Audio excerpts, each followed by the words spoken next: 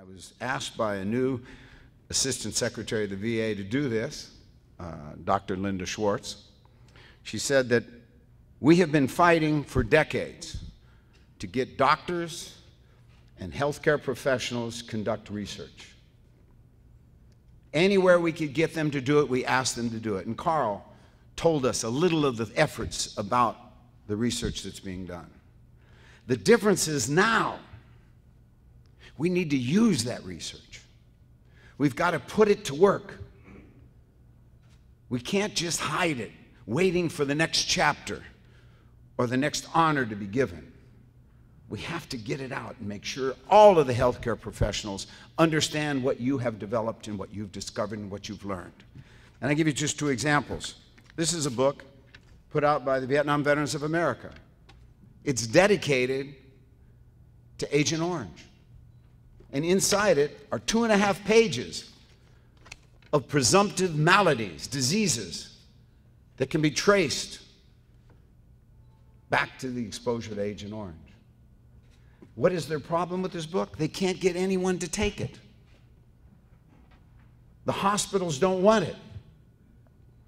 Clinics don't want it. They say, what is this? And they say, it explains a very simple connection between military service and some horrific maladies that can, in some cases, be passed down not to the succeeding generation, but skip a generation and go from grandparent to grandchild. And if you knew that, just think how more informed your treatment would be. This is with the American Academy of Nursing, who are asking the same thing that the Vietnam veterans are. Have a simple question for every internist who's meeting their patient. And that question is, have you ever served? And if someone says no, well, has anyone in your family served? Not just, do you chew your fingernails? Have you ever wet the bed? These are all the questions they ask. Have you smoked marijuana? Have you done cocaine? They ask you everything. How about a simple question? Have you ever served? And if they say yes, just this little book alone gives you 2 pages of maladies about which one can question people. So it's not just conducting the research. The challenge now is all the wonderful things that you've accomplished. How do we get other professionals to take advantage of that in treating their patients? Because if the VA can do this, and the VA can challenge their doctors to use the information they've found to better the lives of veterans and their families and their loved ones, surely the civilian sector can do it as well. 5 years ago this month, Corey was an Army Ranger in Afghanistan, on patrol with 9 other Rangers when a 300-pound IED exploded along their route. 1 Ranger was killed, the other 8 were all wounded. Corey was blown into a nearby canal. The right side of his head crushed and caved in. He underwent 6 surgeries at military hospitals in Afghanistan, at Landstuhl, Germany, and in Bethesda, before arriving at the VA Polytrauma Center in Tampa, Florida. Comatose and in a state doctors described as vegetative. VA's remarkable staff weren't about to give up. They went to work trying to jumpstart his brain. Supported by the latest medical know-how, they tried a wide variety of sensory approaches to awaken his consciousness.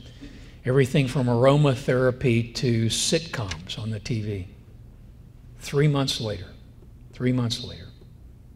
Corey became one of the 7 out of 10 patients with severe traumatic brain injuries who come back to life through VA's Emerging Consciousness program. Thanks to the miracle workers at the Polytrauma Center, thanks to the loving support of his family, and thanks to his own fighting spirit, Corey's made incredible progress. How much? His proud dad, Craig, emailed me a few months ago to tell me that Corey had just walked a full mile without crutches or a walker.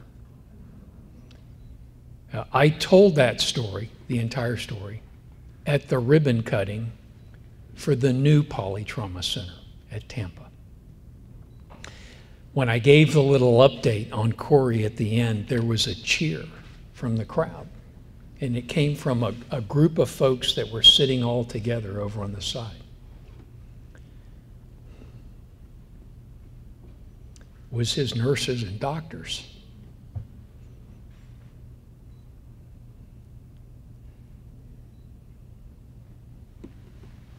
I thought I could do that. It was his nurses and doctors that had taken care of Corey while he was there, and had basically become part of his family. VA is the second largest federal department.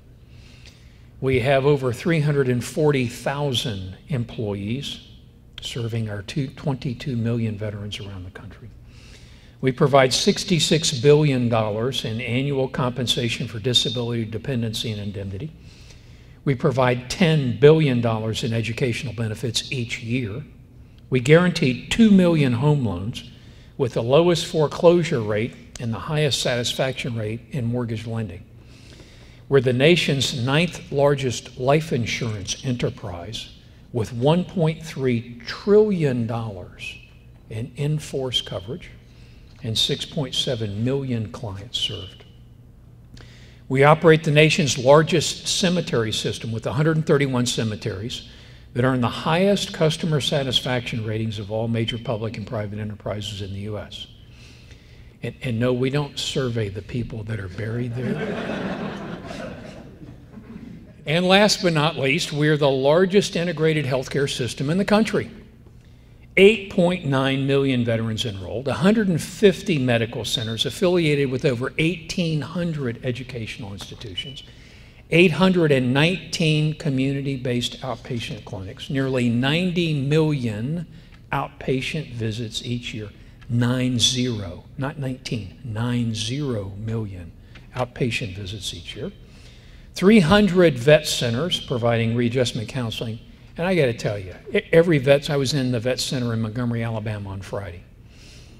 I was once again moved to tears as the veterans stood up and told me what that vet center had meant to them and how many of them told me that they thought it had saved their lives. Our vet centers are a well-kept secret around the country. They are amazing. Every one I go into, every veteran I speak with, will tell you how powerful that forum is for them to associate with their fellow veterans. 135 nursing homes, we call them community living centers, 104 residential rehabilitation treatment centers, 70 outreach and mobile clinics that are serving more remote and rural areas. That's the scope and the scale of today's VA. The first person that raised his hand in Phoenix was a surgeon, neurosurgeon. He was getting ready to go up to the operating room. And he explained to me, pleaded with me. He said, I'm getting ready to go up and do surgery. We have 3 x-ray machines in our operating room. 2 of them don't work. Please, can you get someone to fix our x-ray machines? Well, as you might expect, like the next day, we had people in Phoenix to fix the x-ray machines. You know what the problem was? Those x-ray machines were operated by PCs, by computers, personal computers. Those 2 computers were still running on Windows XP. They had not been updated to Windows 7. That's why they didn't work. So you stop and you think about how little it would have taken for someone to step up and take ownership, own the issue, own the problem, get it fixed. This isn't just about secretaries and deputy secretaries and undersecretaries. It's about people up and down the organization grabbing hold of an issue, taking ownership, and delivering better healthcare outcomes for our veterans. This is a leadership challenge, and it's a cultural challenge, and we're working on it. For her first 13 years researching spinal cord injuries, Dr. Spungen wasn't funded by VA. She was funded by the Icahn School of Medicine at Mount Sinai.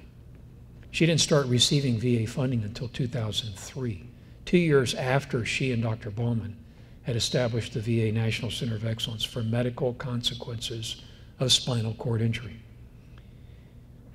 where they recently tested, it's amazing, I've actually seen this in operation, they recently tested a new bionic system that enables a person with paralysis to stand, walk, and even climb stairs.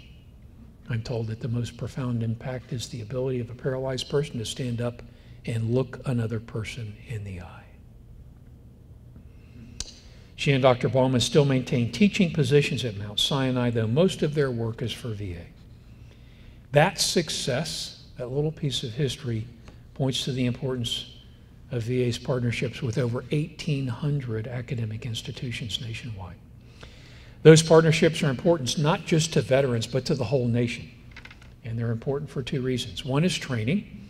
Each year, VA helps train 120,000 health professionals, 62,000 medical students and residents, 23,000 nurses, 33,000 trainees in other health fields.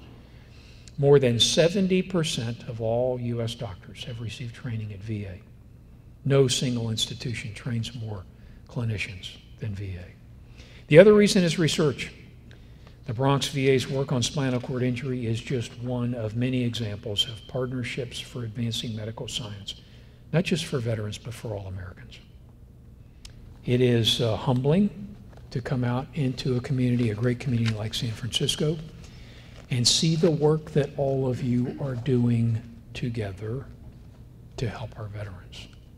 Humbling and very important.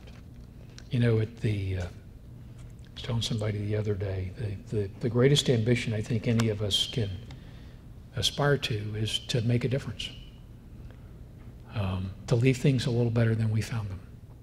And clearly, you all are doing that here in San Francisco, and by extension, for veterans all across the country. Thank you all very much.